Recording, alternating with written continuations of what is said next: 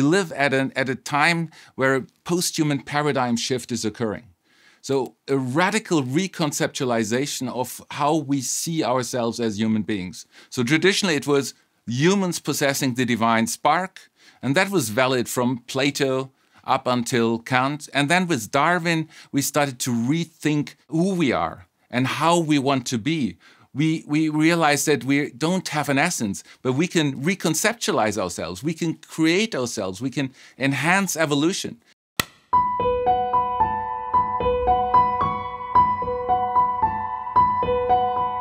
So in the past 2,000 years, we basically saw ourselves as being the God-given creatures, the ones who possess the divine spark. We are the ones who possess dignity. Only humans possess dignity. And that's no longer a plausible approach. Since Darwin, at least, we need a new conceptualization of who we are as human beings. And that has an enormous amount of implications for all aspects of our life worlds, from the arts to economics to ethical questions. And that's basically what I'm concerned with.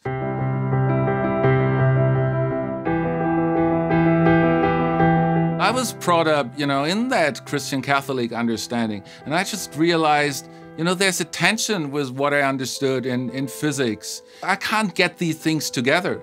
And so I was totally lost. I didn't know, where are we? How did we get here? What's going to happen after this? Maybe I should try to become the Pope. That's the only way to really increase the likelihood of me reaching a blissful afterlife, And if I want to do something, I want to do it properly. So either becoming the Pope or moving away from it. And I took seriously all these questions. And there was not anyone I could talk to. And that's what made me turn to the thinkers.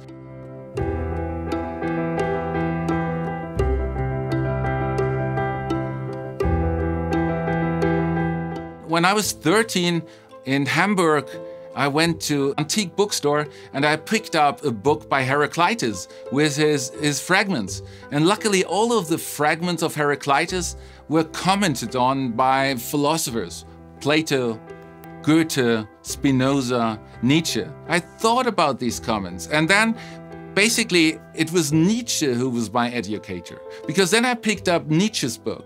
And he became my intellectual educator because I felt at home in his writings. Having a discourse with Nietzsche. Later on also Dostoevsky was extremely important to me, and I love this psychological way of thinking about the world, about other people. And both Nietzsche and Dostoevsky made me understand the importance of psychological complexities, of the hidden motivations of human beings, which I find utterly fascinating.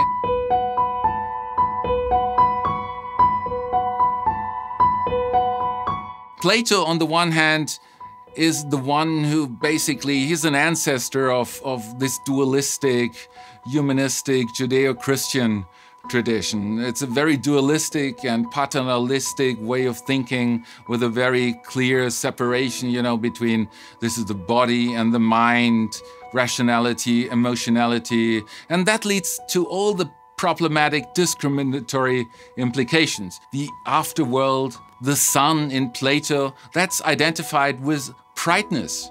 And the people in the cave, they live in darkness. So we already got racism being justified. The whiteness is being superior, is close to the sun. Being dark, being in the caves, that's inferior. So we've got what racism is basically part of Plato's cave. Then the next step is, again, in Plato, you've got rationality. Rationality leads you to the sun, leads you to generate the insights.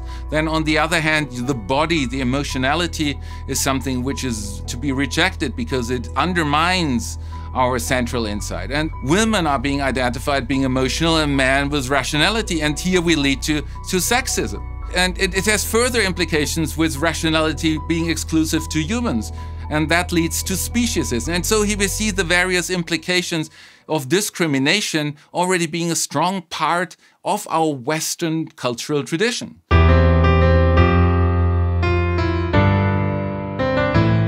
So Spinoza and Nietzsche are the ones who are trying to propose a monistic, a non-dualistic account, a relational account, where we are fully part, we as humans are fully part of this world. We are in a complex, organic, relational process of permanent becoming, there is no more stability. There is no more essence. We are all just permanently changing in all respects. That undermines the possibility of, getting knowledge in correspondence with the world, of having any stable essentialist insights too. And that undermines the possibility of making clear even good, evil distinction. And that, of course, leads to a lot of challenges and problems because it undermines this binary thinking in which we've all grown up with. That's why I took, Nietzsche always as my central reference point, because his way of thinking, his processual, his non-essential, non-foundational way of thinking sort of undermines the structures of our Western worldview.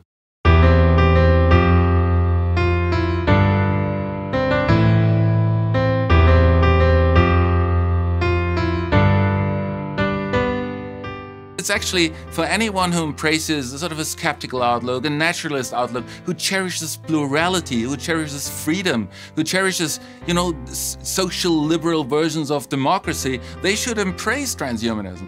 That's the only way where we can realize a flourishing future whereby we can consider the great plurality of different approaches.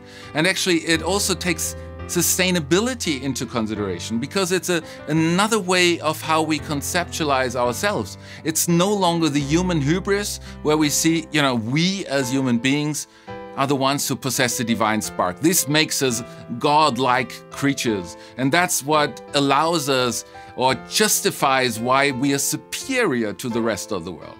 And that's a wrong way, that's a highly implausible way of conceptualizing ourselves. Instead, transhumanists start from the premise that we as humans only differ gradually from all other natural beings. And that has implications concerning how we treat the others, the rest of the world, the animals. It really needs to rethink completely what the moral status of animals should be. So a central transhumanist claim is personhood for non-human animals. And that means, so personhood and personhood means the entities which you should respect should not only be humans and exclusively be humans, but it should also apply to some animals which possess like self-consciousness, who are particularly prone to suffering. That's why, the best brains of our generation need to get together and think through and work through what it means that we are, fully integrated in this world,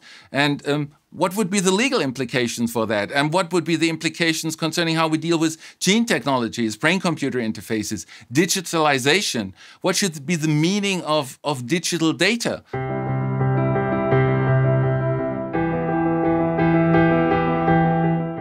Ask yourself, what are my bodily desires, needs, and passions which make me feel alive, which give me high chinks, or which, make my life being fulfilled, which make me happy in some way. And it's very difficult to find that out because we live in sort of so many higher order desires, in sort of desires which are created by society. You should take the job with more money. You should go to an institution which is more prestigious. And it's very difficult to free yourself from that social and cultural norms. And social media doesn't necessarily help. They actually promote these kinds of understanding too.